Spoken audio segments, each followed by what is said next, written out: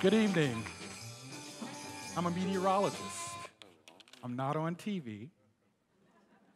That's the first question people usually ask. What channel are you on? Another question they often ask is it going to rain tomorrow? And the third question I get is, hey, my daughter's getting married in 4 months. Outdoor reception. Is it going to rain? I don't know. No to answer those questions. But that's what we get as meteorologists. In fact, meteorologists do a lot of different things. How did I become a meteorologist? I noticed a lot of students and kids in the audience. I wanted to take 1 minute to tell that story because I hope it inspires some of the youth in the audience. I used to love catching insects in the yard. I used to go out in the yard when I was 4th grade, 5th grade, and just catch all kinds of insects, put them in jars, poke holes in them, and just watch them. I wanted to be an entomologist, study of insects. Something happened in the 5th grade. I was stung by a honeybee. And I almost died because I found out I was highly allergic to bee stings. This was pre-EpiPen days. And that stinging by a bee led me to a plan B because I had a science project coming up and I said, I need to do something. I don't want to mess with those bees. So I wanted to do something, so I decided to do a project on weather. And from that day forward, after doing my 6th grade project, can a 6th grader predict the weather? I knew that I wanted to be a meteorologist. And from 6th grade on, I made plans to be a meteorologist. Talk about translation and transformation. And that's what I wanted to do. And I didn't want to do the TV forecast thing. I was more interested in the R&D, the research and development. And so that leads me to the translation of a very important topic today in contemporary times. Take a look at this. This is data from NASA. I'm a former NASA scientist right down the road at Goddard Space Flight Center before going to the University of Georgia.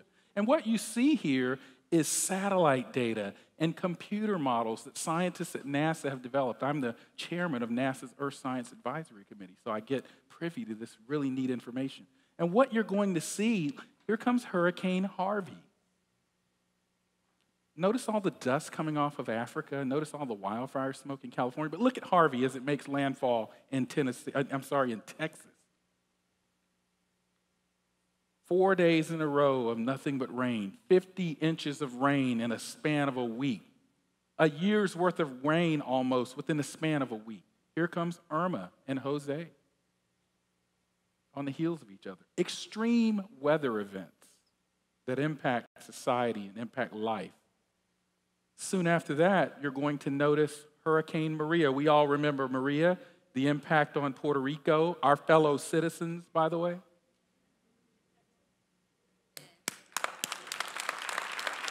I really didn't say that for applause, but I appreciate the fact that we want to give props to those people down there because we knew it was coming. It wasn't a surprise. Meteorologists knew it was coming, and there you see Maria. And so the point I want to make and what I want to deal with tonight is something called the weather gap. That's the idea I want to focus on. TED's about ideas. TEDx is about ideas. So I want to focus on the weather gap. Look at this headline. A year after Hurricane Harvey, Houston's poorest neighborhoods are slowest to recover. How do we live in a world where the color of our skin, our culture, or what side of the track we may have grown up on determines whether we suffer more from a hurricane or a heat wave or a snowstorm? That's what I want to deal with tonight. There's devastation from Hurricane Maria. People were without water and electricity for months.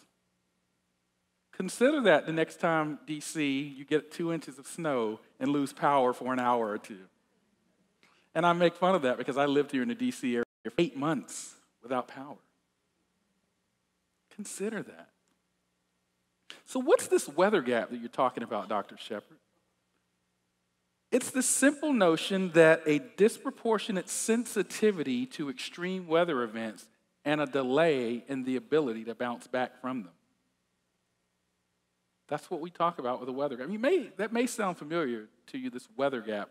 there's something you often hear about called the wealth gap. That'll come into play in a moment. For example, black communities feel the pain of heat waves disproportionately because we tend to live in places that have more heat, and we also tend to live in cities that are vulnerable to the urban heat island. So that's a good example of what we talk about. Look at this map.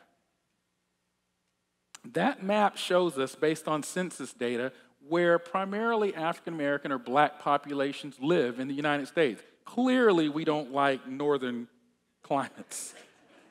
Clearly. But the reality is we live in the South and the Mid-Atlantic. And these are places that disproportionately receive hurricanes, wildfires, heat waves, tornadoes, snowstorms. There are places in the U.S. that don't get all of those things. In the South and in the Mid-Atlantic, we experience all of those things. 2005, Hurricane Katrina devastated the population of New Orleans and the Gulf Coast states. Now, look at the date on that headline. I don't have my glasses on, but I believe it says August 29, 2016. I got a witness. That is 11 years later, yet Hurricane Katrina, Black New Orleans has not recovered. So let's talk about that a little bit. This is some of the scholarly research that I've done at the University of Georgia. Now, most of my research involves doing things like modeling hurricanes, predicting whether we're going to have extreme floods, but I ventured into this idea of vulnerability. And let's break down what vulnerability is. Exposure, sensitivity, and adaptive capacity. All right, what does that mean? Let's say next week, DC has a big snowstorm. You get 20 inches of snow. That's not my prediction, by the way, so nobody tweet that. 20 inches of snow, the snowstorm, that's the exposure event. Everybody is exposed to it. Sensitivity. There are some people, some businesses that are more sensitive to the exposure than others. And then adaptive capacity, or what we call resiliency, means, okay, I'm sensitive to that snowstorm, but I'm able to bounce back from it. I've got a snowblower. I've got insurance if a tree falls on my house. That's what we mean by adaptive capacity. And so when we put these all together and when we think about certain parts of the population, there are some people that have higher vulnerability to weather events than others. So a recent report by the National Climate Assessment here in Washington, D.C. shows that older adults, children, communities of color, low-income communities are increasingly vulnerable to extreme weather, and I'm about to say it, climate change. So, I could be riding the metro, chit-chatting with somebody on the metro, and I tell them I'm a climate scientist, and we do deal with skeptics. And so every now and then a climate skeptic will say, well, hey, Dr. Shepard, you do know that the climate changes naturally. My friend Gerald in the audience, he deals with this with some of his colleagues. And I said, yes, I have a PhD in atmospheric sciences. I didn't miss that. But the reality is, on top of our naturally varying climate system, we have a human steroid. Baseball players could hit home runs naturally, but when they use steroids, they hit longer ones and more of them. So there's nothing that suggests that a natural cycle cannot be modified by humans. Grass grows naturally, but when we fertilize the soil, doesn't it grow differently? Right? So, how do we close the weather gap? Again, TED's about ideas, but TED's also about solutions.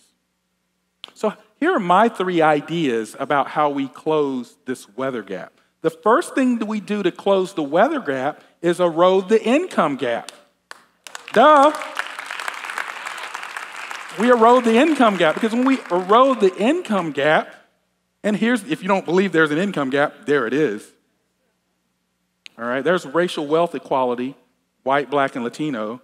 Boy, there's a large gap between the blue and the orange and red. Good Lord. Okay, so we got to get rid of the income gap, because when we get rid of the income gap, then more people can withstand. I want to go back to that before I kind of go too far, because look at those people in Hurricane Katrina. Look at the faces that were at the Superdome relying on services. These were the low vulnerability populations. These were the people that perhaps did not have insurance, did not have an extra car, did not have a fund that allowed them to go to Atlanta and stay in a hotel for a week. The income gap has to be eroded. We also have to understand these vulnerabilities in place, time, and economics, and then act. So tonight, by coming to this TEDxLeDroitPark event, you now, hopefully, if you didn't before, understand this concept of vulnerability. So perhaps you won't look at a hurricane, heat wave, or snowstorm the same. And so when we have this understanding of the vulnerabilities, we can act. Here's some research by my group at the University of Georgia. We found that African Americans were 44 to 80% more likely to reside in flood-prone areas from the Charlotte to Atlanta corridor. That's not just in our region. When you look at those types of statistics, you can find that everywhere. So that information allows policymakers, planners, and stakeholders to act. My friend Marlo is in the audience tonight, and she's a planner. And so we've been talking about ways that we can get the science over into the planning community. And the final way that we erode the weather gap is just increasing our weather and climate literacy.